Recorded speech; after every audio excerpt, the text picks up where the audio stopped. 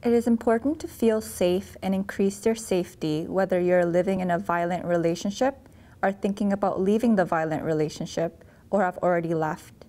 Safety planning is a process that involves identifying action steps to increase your safety and also prepare ahead of time for the possibility of further violence.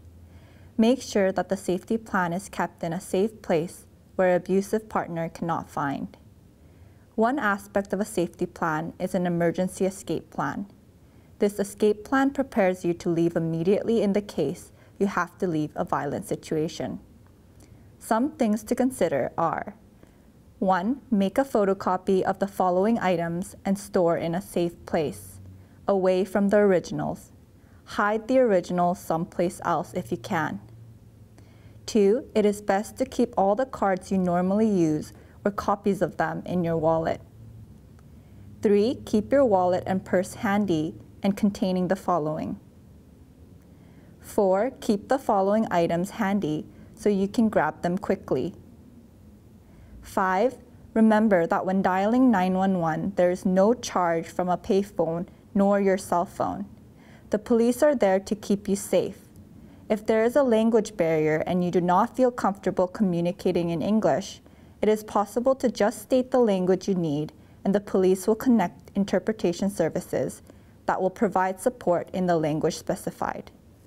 Additional suggestions for a safety plan is split into whether you live with the abuser or not. If you live with them, there are a few suggestions to consider at home. Get your emergency escape plan in order and review it often. Create a list of telephone numbers including local police, nearest women's transition house shelter safe homes, crisis lines like Victim Link BC, family members, friends, counselors, as well as children's friends. Make arrangements with friends or families so that you can stay with them if necessary. Notice what triggers your partner's violence. This can help you try to predict the next likely incident and give you a chance to prepare. If you have call display on your phone, be careful about who can get access to stored numbers, such as the last number you dialed or received a call from. You can also regularly erase stored numbers. You can also create a safer environment by checking your vehicle for a GPS, which your abuser may have installed in or under your car. Look for anything that appears out of the ordinary and like it has been added on. Create a safe word or a code word with your children, family, or friends so that they know when to call for help. Plan your emergency exits so that you can leave immediately when in danger or if you are in fear. Be aware of any weapons in the home or your partner's access to weapons. When using the computer, be aware that your abuser may track the websites you have visited. Here are a few suggestions in the case you are not living with your abusive partner. Tell those who know of your whereabouts to tell your abusive partner, if asked, that they do not know where you are or how to contact you. Change the locks on the doors, windows, garage, and mailbox. If possible, install an alarm system. You may be eligible for such protective measure benefits under the Provincial Crime Victim Assistance Program.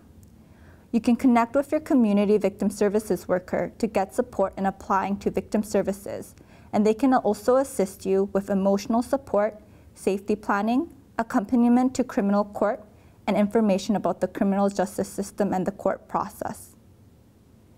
Keep doors and windows locked at all times. Have a pre-recorded anonymous message on your telephone answering service rather than your own voice, and do not identify yourself by name. Carry a cell phone and a personal alarm. Keep a copy of your protection order near you at all times, and inform your friends, colleagues, and family that you have a protection order in place. If your protection order is destroyed or lost, you can obtain another copy from the VSU, the Victim Safety Unit, who can also provide you with ongoing notifications regarding an accused offender who is being supervised by the BC Corrections, either in custody or in the community. If your partner violates the protection order or is threatening you in any way, immediately call the police to report the violation.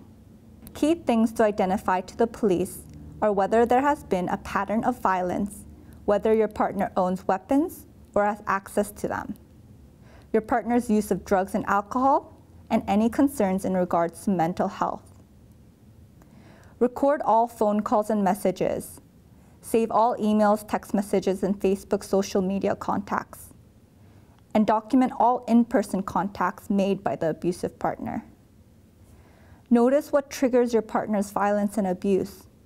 This may help you predict the next likely violent incident and give you a chance to prepare.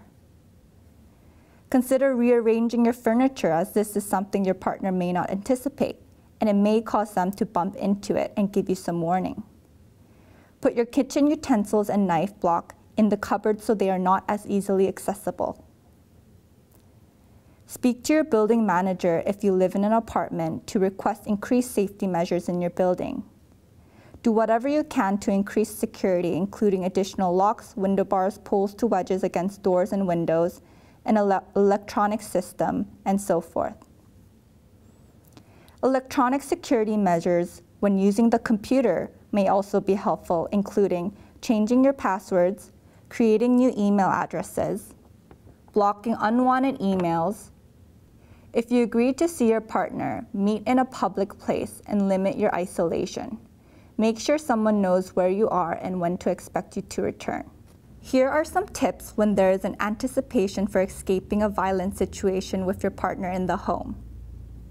1. Start to position yourself to get out quickly or near a phone so you can call 911 if necessary.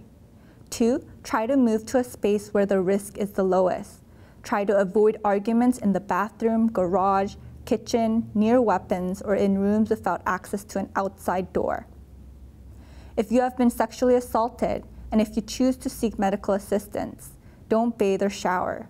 Go directly to a hospital where a trained professional will examine you and be able to collect evidence. Keep the clothes you're wearing during the assault and don't wash them so that they can provide them to the investigating officer for use as evidence. During or after an assault, call the police at 911 if you can. Tell them you have been assaulted and that it is an emergency. Leave the phone off the hook after your call.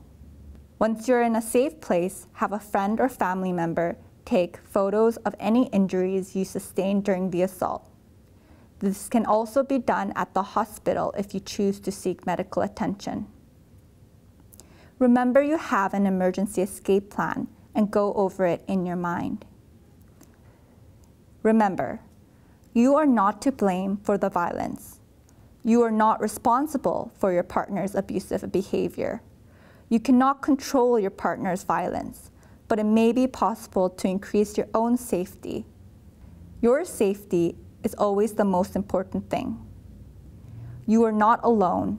There are resources available in the community to provide support in a number of ways, whether that be counseling, housing, financial assistance, victim services, and so forth. You can create a safety plan on your own or get support from a Stopping the Violence program or outreach worker in your community. If you have left the relationship, are feeling down, and are considering returning to potentially violent situations, call a friend, relative, counselor for support, or phone Victim Link BC to access 24 hours, 7 days a week crisis counseling and referrals to other organizations. Get connected to community resources. There are a lot of organizations that can help you and assist you in navigating the ways to services and supports that will meet your needs. Remember, one of the most important aspects of safety planning is taking care of yourself. If you have experienced violence or are at risk of violence and feeling unsafe in the current place you are staying at, a transition house can be a good option to look into. A transition house is a confidential location which provides short to long-term shelter, usually around 30 days, and support services to women, children, and youth for those who have experienced or are at risk of violence. Most staff at transition houses can support you with accessing counseling, get you connected with legal services, assist in income assistance, and a victim services worker so that they can support you in making informed decisions on what to do. Staff at transition houses can also work with you on creating a safety plan so you are safe when you decide to leave. Most transition houses are residential homes in confidential locations where women and families live communally. Confidential location means that the place you are staying at is safe and the address is not available to the public and cannot be Googled. If you are fleeing someone who has hurt you, they will not know your location. This means you will also not be able to tell your friends and family where you are staying at in order to protect the location. Transition houses are free to stay at, meaning you do not have to pay to stay at, and are provided with food and basic necessities. Most transition houses are staffed 24 hours, 7 days a week, and have a crisis line which can be accessed at any time. If you feel unsafe or unsure if you want to leave, you can call and be supported by staff on what to do next and understand your options. Most cities and towns have at least one transition house. If you are interested in staying at a transition house or want to learn more information about them, you can access information at BC Housing, MOSAIC, as well as other community resources